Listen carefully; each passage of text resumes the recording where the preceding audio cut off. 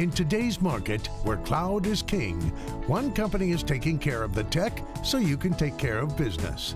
VMware's driving retail, healthcare, and more to greater heights. But can this cloud play keep the competition at bay? I like to come out here to Silicon Valley pretty regularly in order to check in with the companies that are so important to our increasingly digital and technologically driven world. Companies like VMware, BMW, that's a global leader in cloud infrastructure and what's called virtualization. In fact, VMware pretty much pioneered the technology behind virtualization, which lets you create many virtual machines on a single physical server, something that's become almost essential as so many businesses migrate to the cloud. It's also integral to the data center, one of the hottest areas in tech.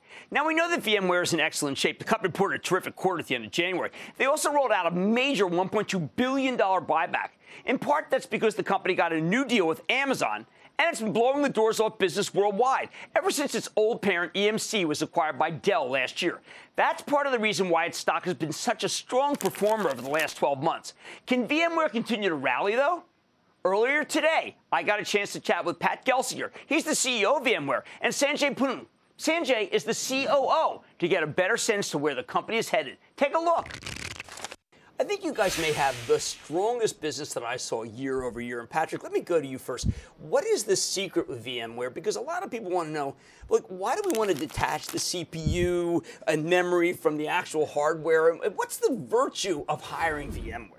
Well, the magic that we've done, and remember, I was 30 years a hardware guy. So, Jim, it's like, right, and I remember the first time that the VMware execs, Diane and Mendel, came to me and says, we can turn one physical CPU into 10 virtual CPUs. And it's like, why do I want to do that? I'm the hardware guy. Don't I? I want to sell hardware. You're going to save people a fortune. But the magic of turning it into software means it's more efficient. Server utilization, 70, 80%. The ability to move things in software, this idea that workloads can now be agile and move anywhere, and instead of having to provision hardware that may take days, weeks, or months, it's now seconds in software. And that business agility and efficiency just changed the industry. And now, it really is a forerunner to everything cloud. Every data center now, 80% of all workloads being run that way. It truly changed the industry. Yeah, forerunner is interesting because I know recently, I'm going to use the term that I read in the research, you hugged it out with Amazon. Amazon Web Services is so powerful in the cloud. It looked like a lot of people felt, well, you were going to be doomed to competing with them. That is no longer, Sanjay, the case, right? Absolutely. I mean, this is one of those seminal partnerships. The leader in the public cloud meets the leader in the private cloud. Andy Jassy, our good friend, Pat and myself have been working on this partnership, and it benefits great clients. So, for example, if you take McDonald's, they were on stage at AWS. They're a big customer of ours and theirs. And Merck, there are many other big brands. Right. These are customers of ours and theirs. We're de facto standard in 500,000 customers. But as they build their enterprise credibility and as we build much of our cloud journey, this is a marriage made in heaven. And it really was, Jim, the fact that the leader in public coming together with the leader in private. And lots of people says, hey, workloads are moving to the cloud. Right. Well, really what was happening is workloads are now being built in the cloud, but existing workloads, they're hard. Security, provisioning, management. And the idea that we came together, the best of breed in both, to deliver a seamless experience for customers has been absolutely game-changing in the industry. You said that you've been first mover for a long time. I read through the research, and I keep seeing this undercurrent that Microsoft has figured it out, and they've got the web. Where do you think they are versus you? Well, Microsoft, good company. Yeah. We've worked with them and competed with them, and I was the Win and Tell, right? Wintel for 30 years of my career.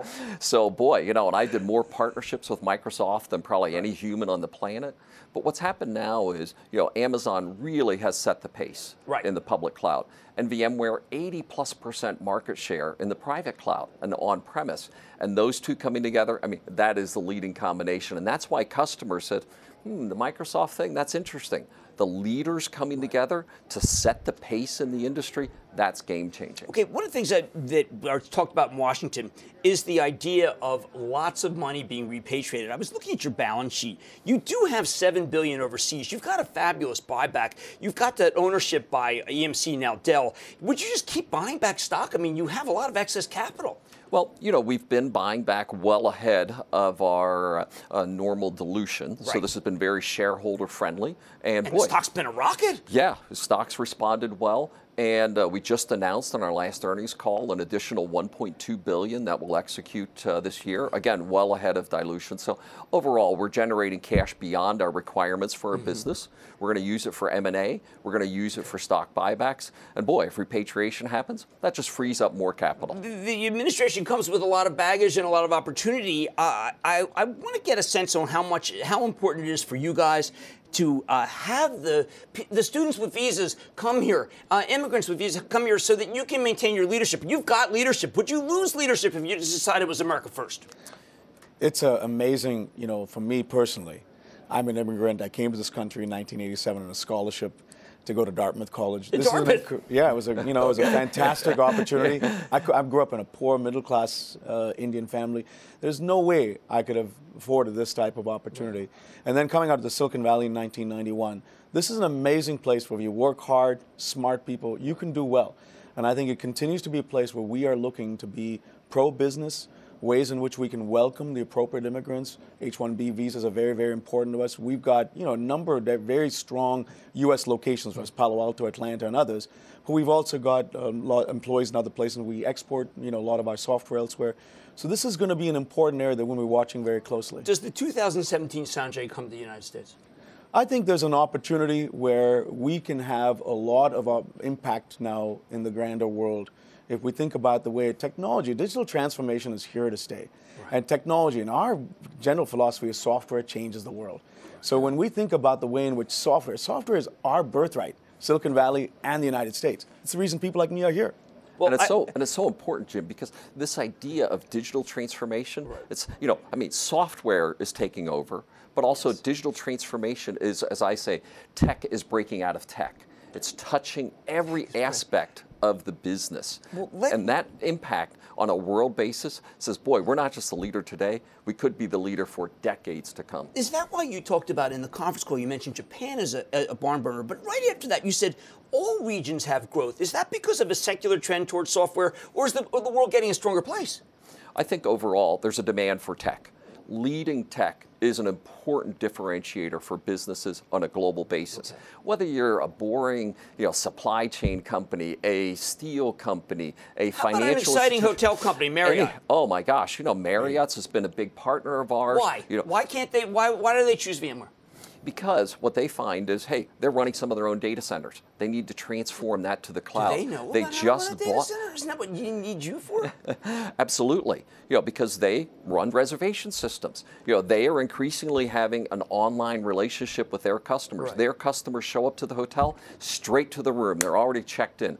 All of those types of things differentiate them, and they're acquiring global companies as well. So they need a global footprint. They need global differentiation as they compete on the world scene. Well, I got to tell you, it's one of the strongest companies, strongest stocks, and I really appreciate you coming on because we don't talk enough about your company, and yet it has been the world leader for ages and just took this next step with Amazon. I want to thank Sanjay Poonen, he's the COO, and Patrick Gelsinger, CEO of VMware. Gentlemen, thank you so much for coming on. Love your show. Thank you so much.